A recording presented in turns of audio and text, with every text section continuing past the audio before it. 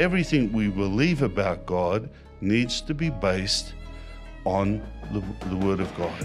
Everything we believe about God needs to be based on the Word of God. When they do not speak according to this Word, they have no light.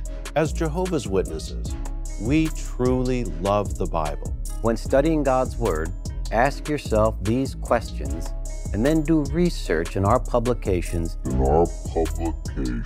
Based on the teachings of Jesus, the foundation of the truth. We ask the question, how are we building on the foundation? And remember, this will be fake news, and most people will believe in it.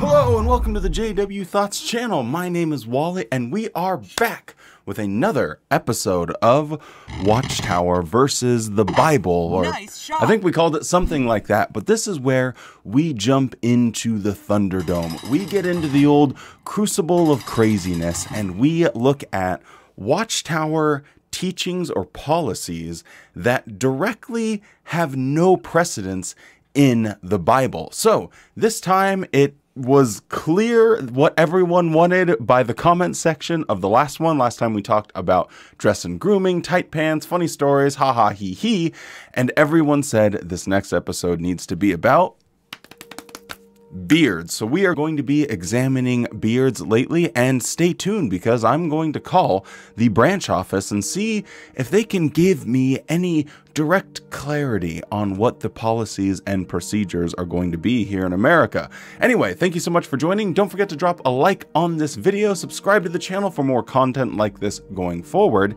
If you're wondering why the light's a little bit different, it's because it's very hot in here, and I've decided to just up the ISO on the camera because I don't have to use my lights, which burn really hot, and then I won't be killed. So anyway, with all of that, let's do this thing. It's easy. Are you ready? He's ready.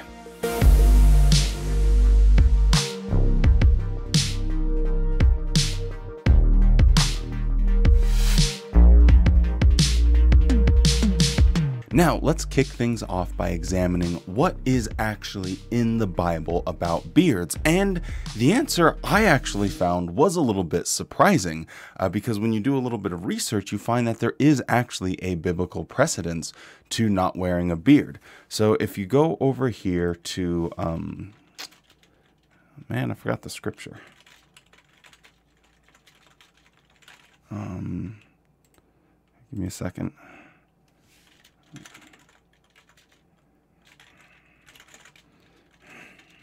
I know it's here. I know it's here. Just give me a second. No, that's not right. It's a different word for beard.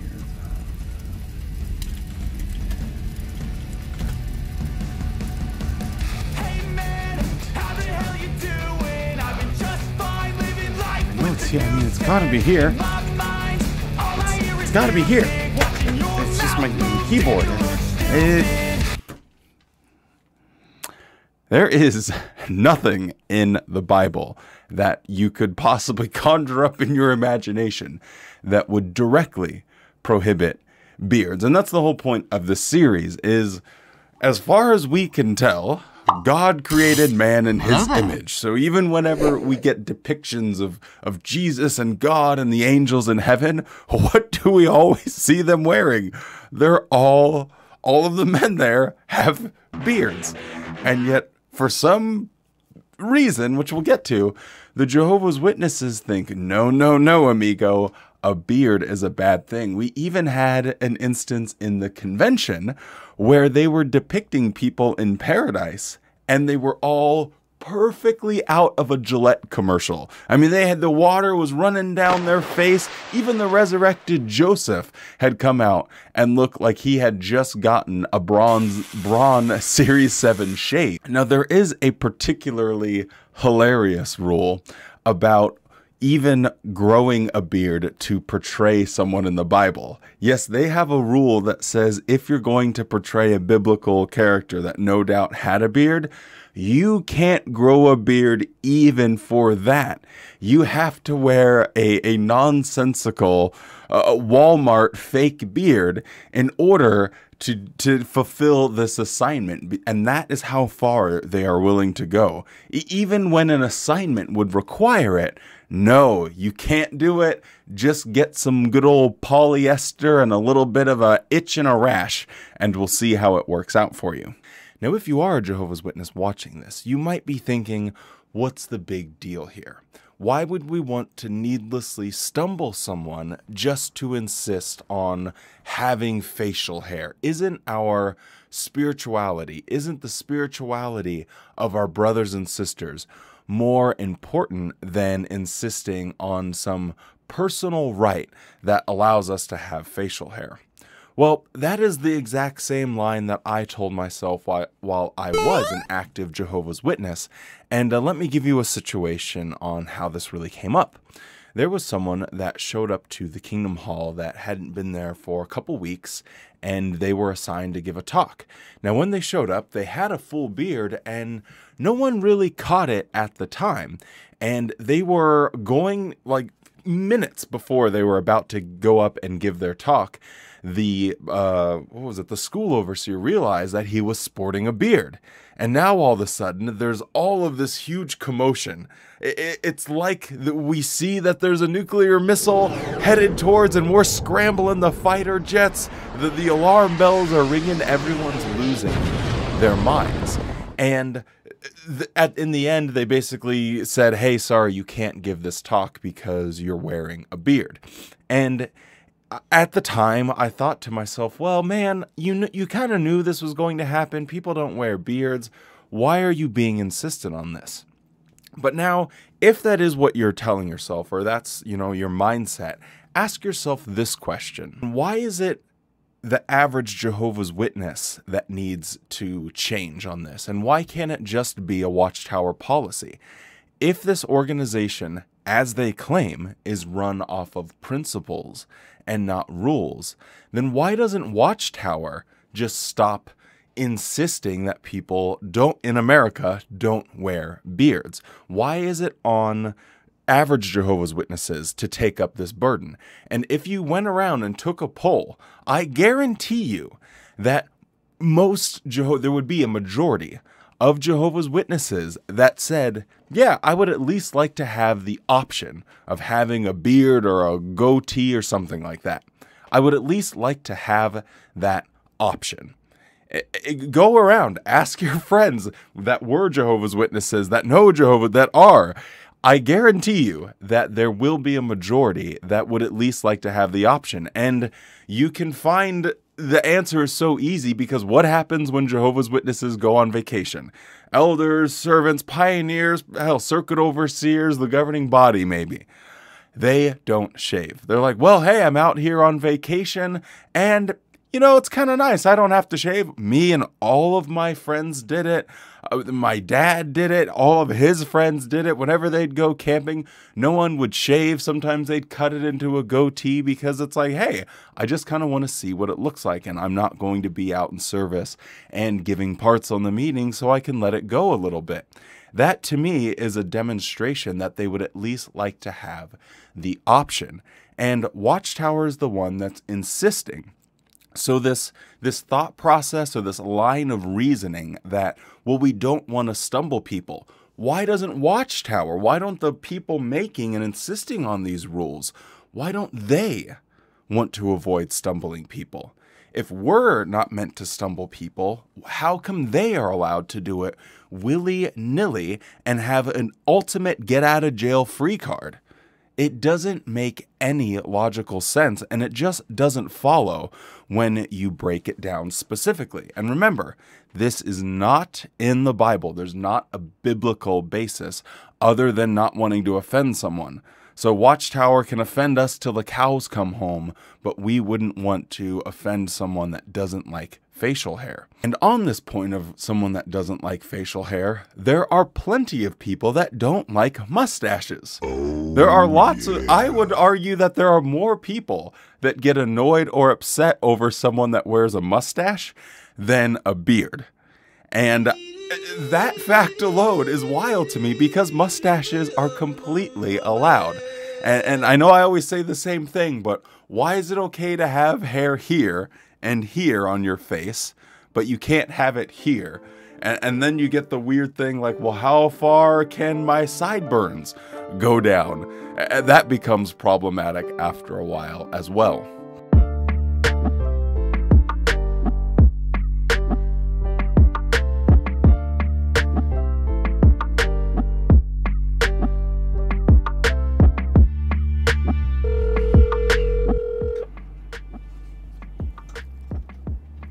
Good afternoon, Jehovah's Witnesses. Hello, I was calling to get some information on why I never see Jehovah's Witnesses wearing beards. So, are you one of Jehovah's Witnesses? No. Okay. One moment, please. Let me transfer you to the correct department. Thank you.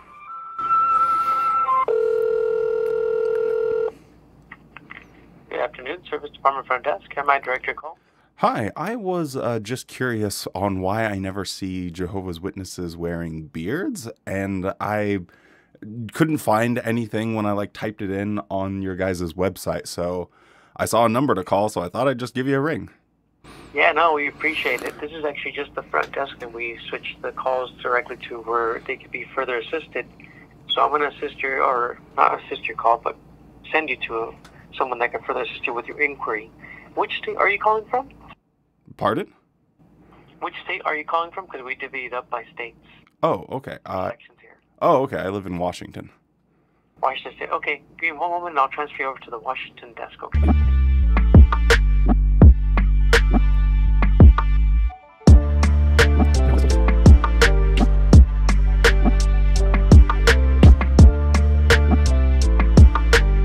Service Department. Hello. I was just looking at some of the material on jw.org, and I was just curious on why Jehovah's Witnesses ostensibly don't wear beards. I just found it kind of weird, and I couldn't find any answers on your guys' website. Okay, no problem. Can I ask what state you're calling from? You're the second person to ask that. Washington. Okay, no problem, my brother. Can I just put you on a brief hold? Okay.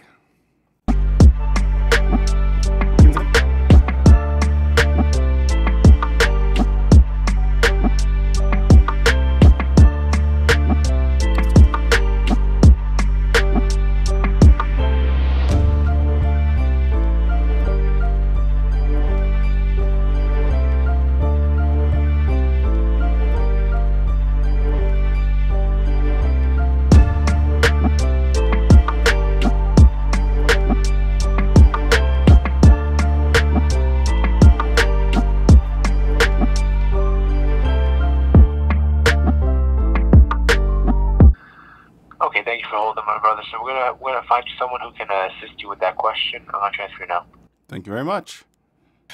Can we stop this cruel game and allow the boy to keep one shred of dignity? For God's sakes! I can't stand to see him in all this pain! You vicious bastards! Good afternoon, Service Department. Heyo. I was just curious. I was on your guys' website, and I couldn't find any information on why I never see Jehovah's Witnesses wearing beards. And then in some of the videos that I had watched, no one was ever wearing beards either. So I just was kind of curious, if there was a reason for that. There might be in some cases. There are some witnesses, not very many, I should say, that do wear a beard, and not everywhere either. But if you'd like, you can send a letter to our address there in our website with even that question, and we'd be glad to send you something in the Oh, okay. You couldn't just answer that for me now, though. No, we have so many calls. These questions are sent in writing, and we do have a team that responds to different questions. Okay. Well, I mean, like, just if I know you're probably very busy, but if I could just have like 2 minutes, is there like any like rule saying it? The reason that really caught my attention was in one of the newer videos. I think they were showing something like in the future when people were like living on Earth or something. Sorry, I'm not terribly familiar with the whole context, but it was like someone from like biblical times that was resurrected, and they were like clean shaven, and everyone at the table was clean shaven. So I just was curious if there's like an actual rule on that, or if it's just happenstance, or like none of the people I ever saw in any of the videos were wearing a beard either. So I just assumed it was a rule and wanted to know if it was or not. No rule. Oh, okay. So witnesses could wear a beard if they wanted to. Yeah, some actually do. Oh, okay. Well, is there a reason then they're not like in the videos, or is it just random circumstance? I'm sorry. Like I said, you can just send it in writing, and whatever questions you have, we'll be happy to reply. Okay. All right. Oh. We thank you for your patience on that. Alrighty. All right. Take care.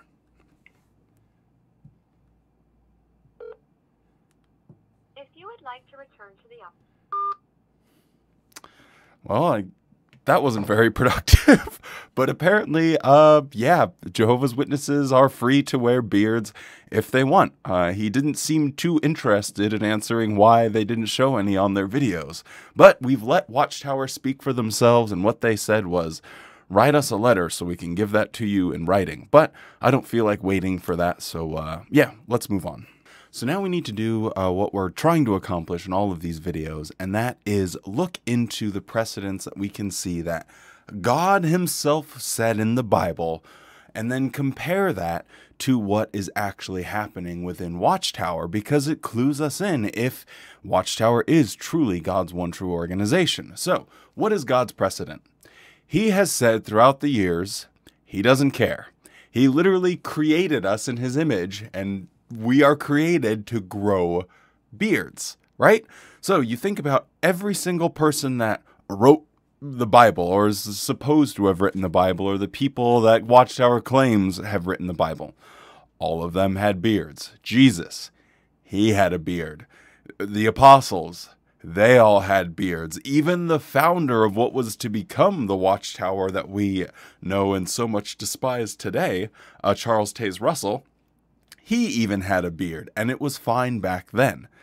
So throughout all of this history, from Adam to Russell, the entire expanse of Jehovah's Witness theology, you know, the secret mystery being revealed throughout the ages, God was completely fine with beards. And no doubt there are civilizations throughout history that, you know, maybe it wasn't popular to have a beard. Maybe being clean shaven was the appropriate thing to do.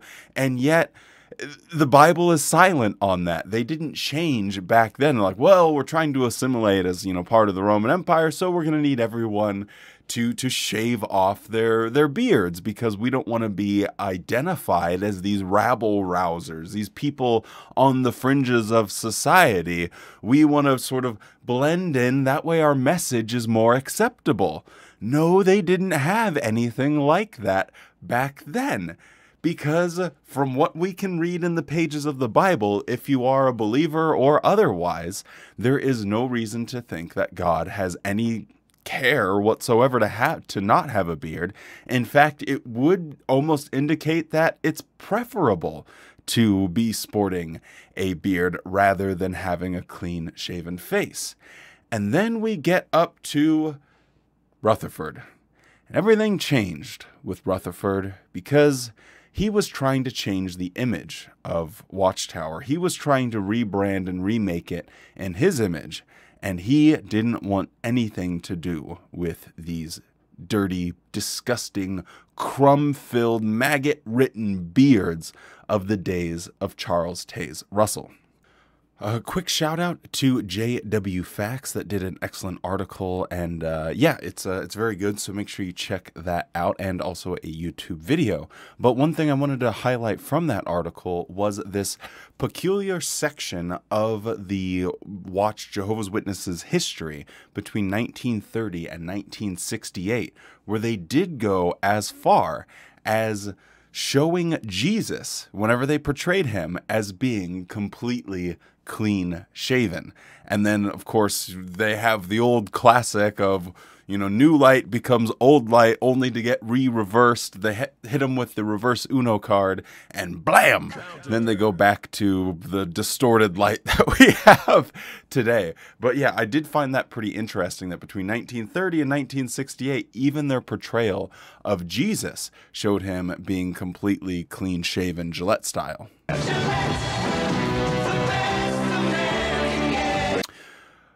Joseph Rutherford was quite the interesting man and a very important figure when you're looking at Watchtower's history, because he definitely left his mark on the organization. He was dynamic and could not be intimidated.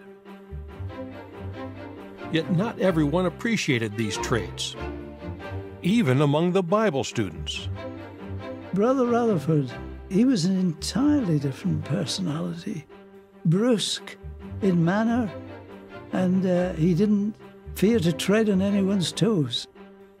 I think this had a tremendous test on the brothers, because they were really worshipping the creature more than the creator.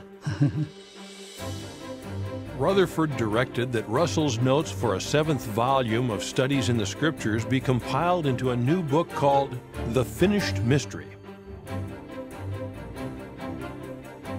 On the day that the book was completed and he had a supply in his office, he arranged for the brothers to put one at each table place in the dining room. And so when the family came down to eat, each one had a copy of the book, The Finished Mystery.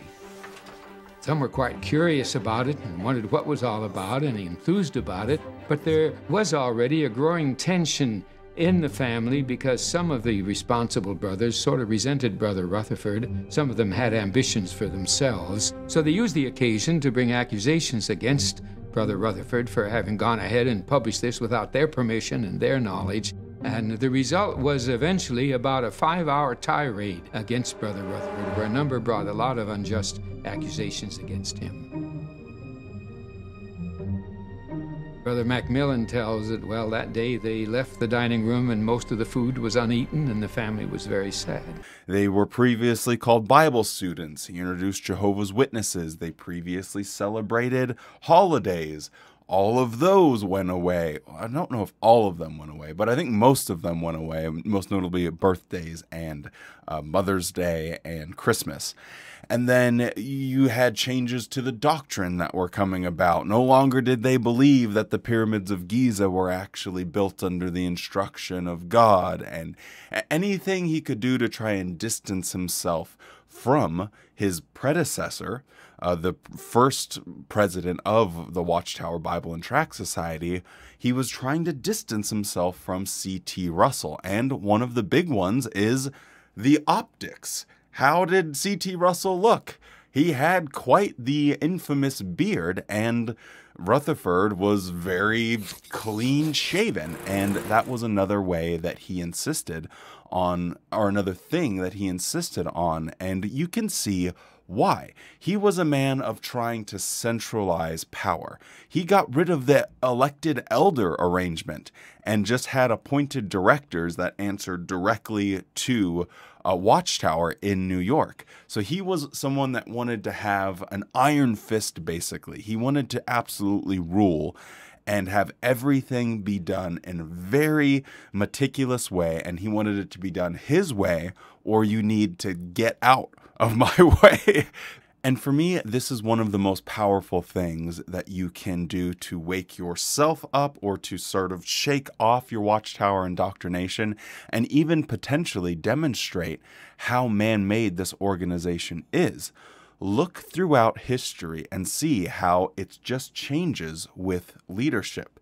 It's not new light from God. It's the musings and whims of whoever might be in charge of the organization at any given time. And to me, that is very powerful, because as a Jehovah's Witness, I was fully convinced that this organization was being run by God. And yet, when I looked into it, when I did the research, when I looked at my own history that I was so proud of, what I came away with was, this thing just changes all the time based on who's ruling it. And beards are another victim of that same thing. It doesn't matter what's in the Bible. It doesn't matter what might be logical or reasonable. It doesn't matter what precedents we might be able to derive from Scripture. The most important factor is who is leading the organization today. Now, this isn't just going to affect Jehovah's Witnesses in the fact that it's a preference thing and they're having their liberties taken away from them, but it can also be more serious. There was a brother in one of the congregations that I served in that had, I don't want to just call it razor bumps or ingrown hairs. It's folliculitis barber, something to that effect. You guys, when you look it up, you know what I'm talking about. But it's a skin condition where when he shaved, it would just get infected and it would be really, really, really bad. And the elder body insisted. They insisted that, hey, you need to keep a clean-shaven face, despite that it was hurting his skin so bad. And it was really sad to see, because his face was just not in a good way. And it was as a direct result of him being a Jehovah's Witness and having a very hard-nosed elder body that didn't want to put up with any nonsense. They were the Rutherford style of elders, and they absolutely made this man's life completely miserable, because trying to maintain this look where, okay, well, how close can I do it, and to where it doesn't it was a real pain for him. And I'm not just saying like, oh, that's a pain in the ass, but it was a real pain for him in order to be able to handle this. And the amazing thing to me is that why can't they just have any exceptions in their minds? And now I know that they do say, well, you can go in the ministry, you can be on the theocratic ministry school and all of that. That has not been my personal experience. So maybe that's different depending on where you are in the country or what congregations that you've attended. But at the very minimum, we can say that this person's life was adversely affected in a physical way because of Watchtower's silly little rules. If they never said anything about beards, if they never made any comments, if they never had any comment on beards whatsoever, this person's life would have immediately improved. If New Light came down the pipeline saying, hey, we're okay with a well-trimmed beard, bingo, bango, bongo, he would be good to go. But unfortunately, that's not the case.